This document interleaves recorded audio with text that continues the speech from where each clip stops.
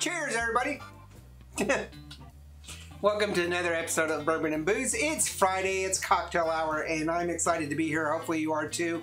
We are getting so close to the end of the month, and that means that I am just weeks away. End of the month?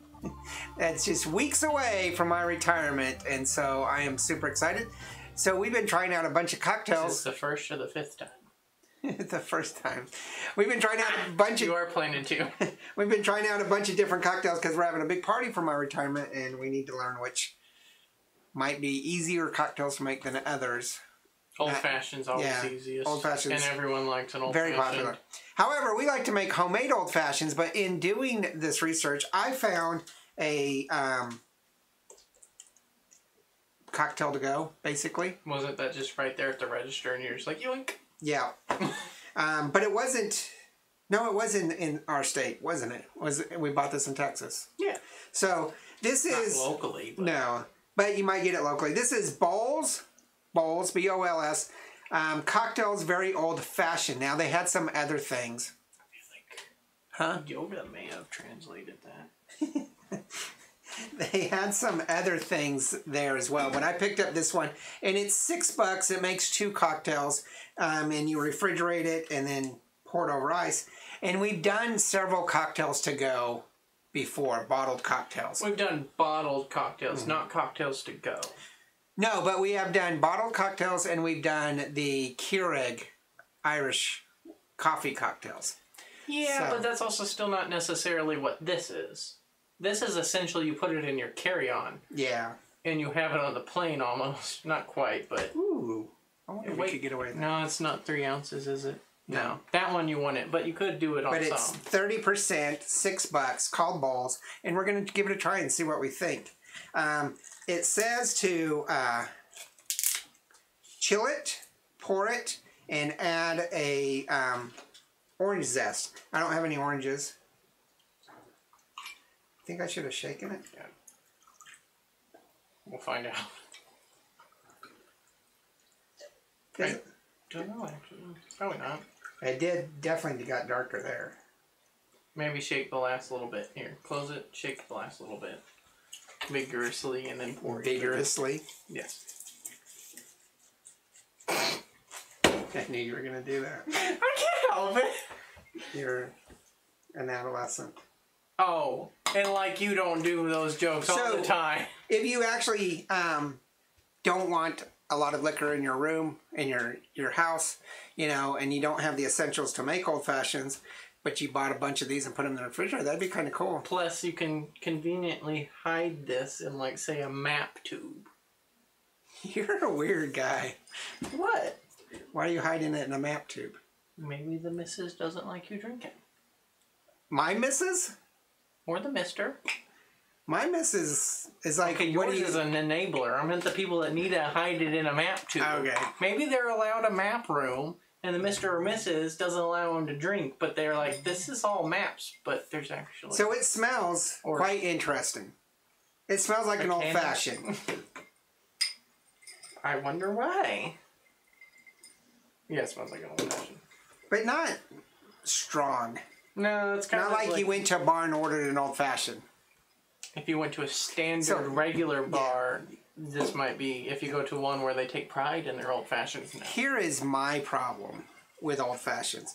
And this would be an excellent topic for a podcast. Like when we sit down, because we're going to start doing a sit-down podcast that'll probably be aired live. But so many times I've gone to a bar and ordered a drink, and it's not what it's supposed to be because every bar has a twist to it. They're burning some time on it, or they're using a different infused alcohol. Well, and we've seen at some places we go to is that the bar manager or the owner has a little bit too much authority on the bar. Because we've talked to bartenders and they're like, this is the way the owner wants it. Yeah. And you're like, they'll even be like, well, every bar is trying to do their own little twist. Or they put too much authority in a bartender who maybe hasn't tried much from it. This is not good. It's sour almost. It's not that it's not good. It's not. That's not an old fashioned. Yeah, it's not the problem that it's bad. It's just not good. And actually, yeah.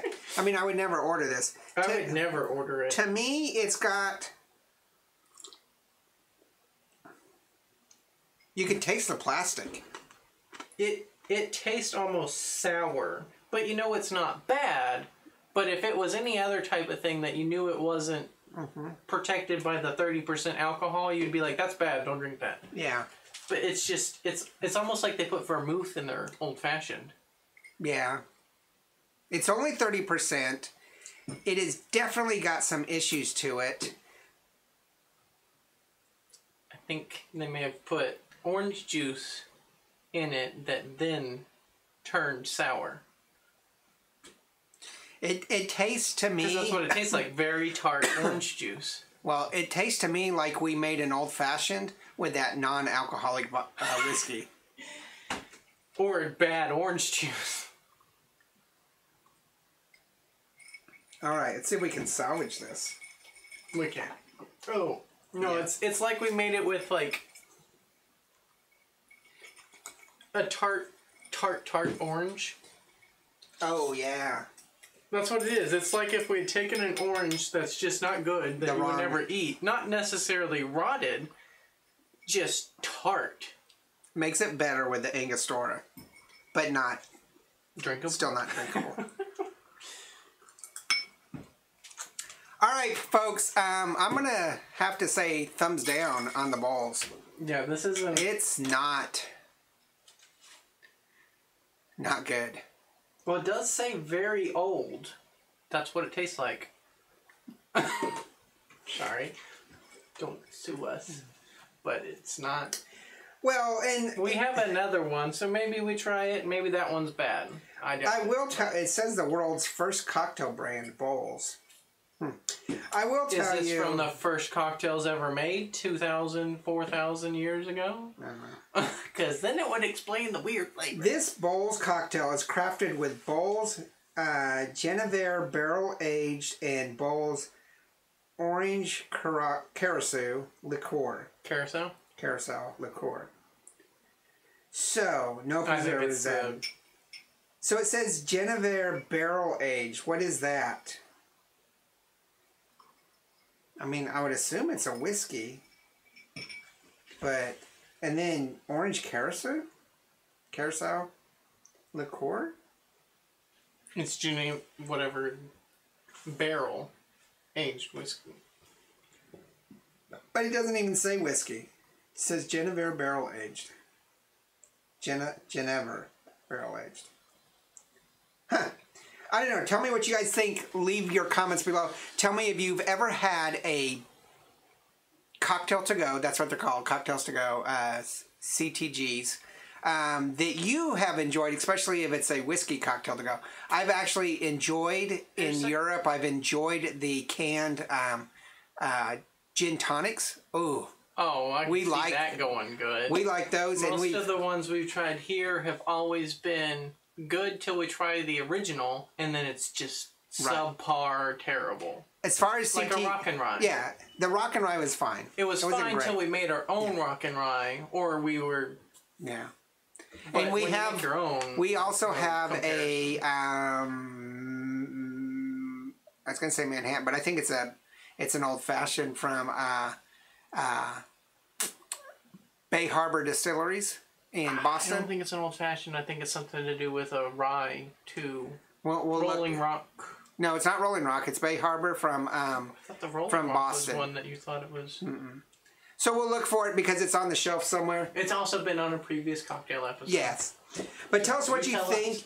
Are there CTGs, cocktails to go, are there CTGs that you enjoy, that you like? Which we very much want to know because we want to try them. Yeah.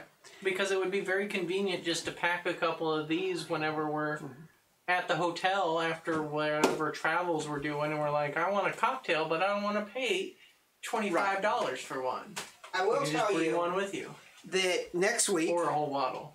Next week, we're going to do this old-fashioned cocktail kit. This is not a CTG. No. This is a kit. You have to add your own alcohol. So there are things out there, like a really big fad today is the mason jars. It's got all the freeze-dried fruits and stuff in there. For like a soup? Basically. And all Have you seen that one? Because no. I saw that. All you do is you add your alcohol and you let it sit for a couple hours, and then you have your cocktail ready. That's not a CTG either because you are adding your alcohol. That's what these are. So mix ready to go. Yeah. Not this is everything done. And I'm not impressed. So tell us what you think. Is there one out there that you like? It smells okay, but it's terrible. So just let us know. Leave that in the comments below. We do not, he keeps drinking his, we do not endorse the Bols. I'm sorry, guys. We just don't. So Bols. Not this version anyways. If they have a bottled version, we'd be willing to try that. Because we have found bottled versions which it's, you know, mass-produced and in a bottle. But I'm saying Bols. Yeah. So Bols, if you're watching this or you get a hold of this, try to change your mind, okay? Because I don't think this is a good thing for you. I think this will probably affect your... it tastes like you use sour oranges. Yeah. Maybe they're just... This one was bad. We have another one. We have another one. Yeah. I doubt we'll try it anytime soon. No. We'll leave a pinned comment in a few years when we try it. I just want to tell you one thing, but before I do, have a great weekend and just enjoy yourself. Come up with some great cocktails for you and your friends. And then comment it so we can steal it. Yeah, always leave those below. Well, we'll leave credit, but, you know, we'll do an episode. We'll leave it at that, but I want to tell you that these things like this are what Cody uses to prank visitors to the bar. What do you mean? The non-alcohol whiskey. No, I wait till they're already in the bar. Yeah, he waits till they're in the bar and says, you have to try this. No. I look at these people, and they're usually like, you know, they've been around the block. They've tasted a lot of stuff, and I'm like, so do you want to try something terrible? No. I say that. I make sure I'm clear and honest. Every time I'm like, do you want to try something that'll ruin your night? Well, I have the product for you. I've seen him say, hey, you got to try this. It's terrible. I always make sure I'm clear with that so they don't hit me. We'll see you guys on Monday. Bye. I recommend some terrible stuff.